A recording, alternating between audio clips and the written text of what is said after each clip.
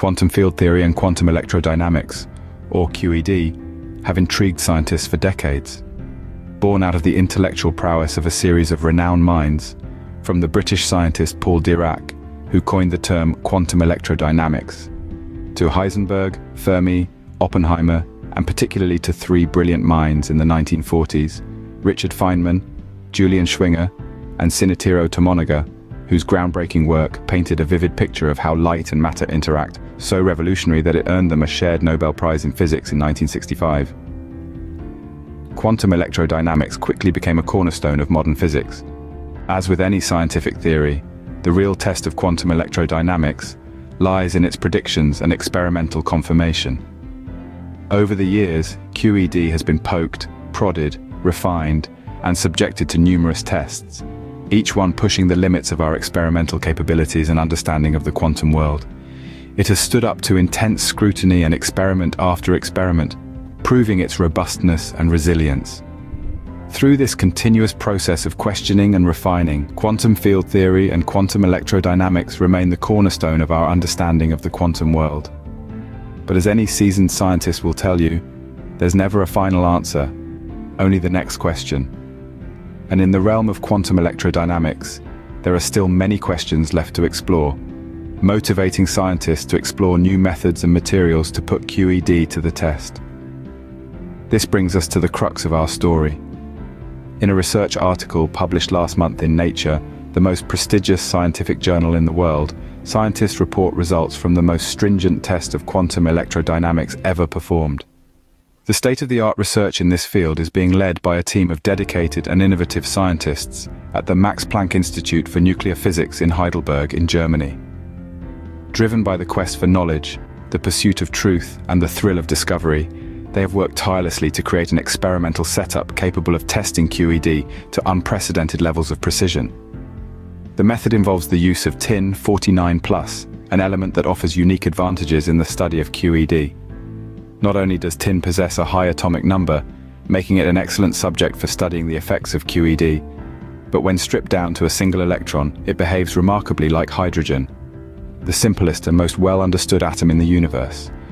This tin 49+ is thus called an hydrogen-like tin, and is the heaviest hydrogen-like element ever synthesized. This similarity to hydrogen allows scientists to make very precise predictions about the behavior of hydrogen-like tin, based on our extensive knowledge of hydrogen's properties and theory. The team developed advanced techniques to create and isolate hydrogen-like tin ions, and to experimentally measure their properties with extraordinary accuracy. Any deviation from the theoretical predictions could break the quantum field theory and signal new physics beyond QED, making hydrogen-like tin a powerful tool in the search for new fundamental laws of nature. So let's dive deeper into this fascinating experiment and see what the scientists have discovered. At the core of this test is a device known as an electron beam ion trap, or EBIT for short. This is a special type of trap that uses an electron beam to ionize and trap ions. Then ions are injected into the alpha trap setup for characterization. It's an incredibly versatile tool, capable of creating and confining highly charged ions, just like our hydrogen-like tin. In other words, we have a beam of electrons, zooming through a vacuum at nearly the speed of light. These electrons are then directed towards tin atoms. As they collide, the tin atoms lose electrons, becoming positively charged ions. The more the atoms are bombarded, the more electrons they lose, and the higher their charge state becomes. The goal here was to create a cloud of tin ions, with just one electron left per tin atoms, kicking the other 49. It's a delicate balancing act. Too few collisions and the tin won't lose enough electrons. Too many, and it could lose that last precious electron we're so keen to study. It's an ionizing dance that requires precision and control. Now here's where the trap in electron beam ion trap comes into play. The electric field in these ions is really extreme, reaching a quadrillion volts per centimeter, so they must be held in place by a combination of electric and magnetic fields.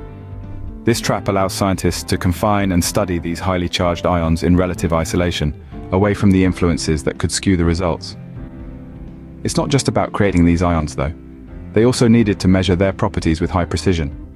For this, scientists turned to spectroscopy, the study of the interaction between matter and electromagnetic radiation. By shining a laser on the trapped ions and observing the light they emit, researchers can deduce a vast amount of information about their properties. In this case, the core property that the scientists were trying to measure and compare to the theory is the so-called G factor. Now, the G factor might sound like a strange scientific term, but in essence, it's a value that relates the magnetic moment of a particle to its angular momentum. And in this case, it was the G factor of the electron in hydrogen-like tin that was under the microscope. But, as you can imagine, achieving high precision in such experiments is no small feat. It requires fine-tuning the conditions within the trap, the energy of the electron beam, and the wavelength of the laser. It's a challenge that requires both ingenuity and patience. Yet despite the intricacies and challenges, the team was undeterred. They knew that the rewards of this experiment could be immense. The potential to test one of the fundamental theories of physics, to probe the depths of the quantum world, was too enticing to resist. And so, with the trap primed and the laser tuned, they began their experiment. An experiment that would take them to the very edge of our understanding of the quantum world. An experiment that could potentially shake the very foundations of physics as we know it. With the stage set, it was time to see what the results would reveal. What unfolded next was a testament to the power of scientific inquiry. The team managed to measure this G factor with an unprecedented level of precision, down to 9 significant figures. This level of accuracy is akin to measuring the distance from Earth to the Moon with an error margin of just a few millimeters. Absolutely mind-boggling, isn't it? But the real kicker comes when we compare these measurements to the predictions made by quantum electrodynamics. Did our famous theory hold up? In this case, amazingly, yes, it did hold up. The measured G factor was found to be in excellent agreement with QED predictions. This may seem like a small detail, just a confirmation of something we already knew, but it's actually a huge deal. It confirms that quantum electrodynamics, and by extension the quantum field theory, remains a robust and reliable theory, even when pushed to its limits under extreme conditions. Richard Feynman once called quantum electrodynamics the greatest success in the physical sciences. If he could see these new results, he would be thrilled to see another victory for quantum field theory, standing strong even after a century.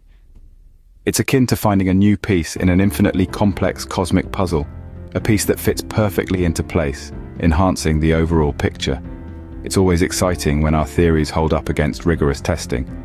It reaffirms the robustness of our scientific methods and the validity of our theoretical frameworks. This work is clearly a landmark in the field of quantum electrodynamics, the culmination of countless years of meticulous work and dedication by the Max Planck Institute's experimental group, a testament to their unwavering commitment to advancing our understanding of the universe. But what does it mean for the future of QED? What could push its limit even more? What will finally break it? These questions fuel our quest for knowledge, igniting our curiosity to probe even deeper into the mysteries of the quantum world, with all its strange phenomena and paradoxes which continue to captivate us. If you enjoyed this video and want to hear more, please consider to like, comment, share and subscribe to the channel. It will be deeply appreciated. Thank you and see you tomorrow.